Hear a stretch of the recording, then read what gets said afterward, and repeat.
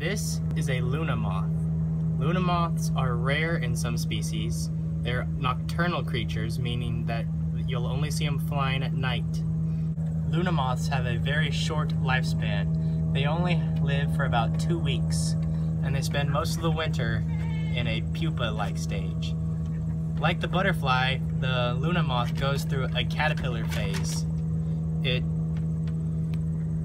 hatches as a caterpillar, and then it forms a cocoon. And from there, it turns to the Luna moth. The main predators of these moths are bats.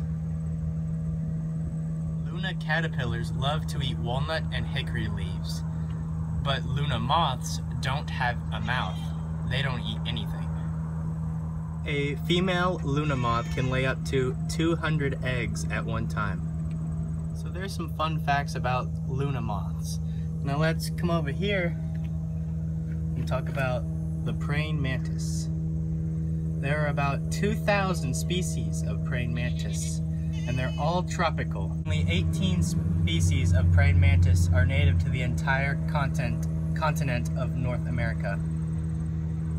Most species of praying mantis you will come across are more likely exotic. It is better likely that you will find an exotic species of praying mantis than you will one native to America.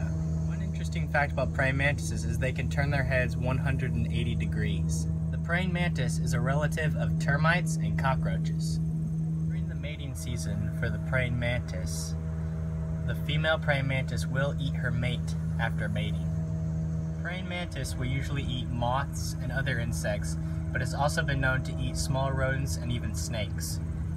There are not many insects that are predators to the praying mantis. Spiders will eat small praying mantises if they're caught in the web, and then tarantulas and praying mantises eat each other. So the only real predator that is of the praying mantis that is an insect is the Japanese hornet. Sometimes birds and bats will eat praying mantises. Many land animals will attack a praying mantis. They can get up to 6 inches or more, and they are very good fighters.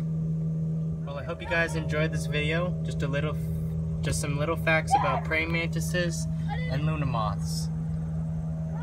Thank you for liking and commenting. See you guys next time.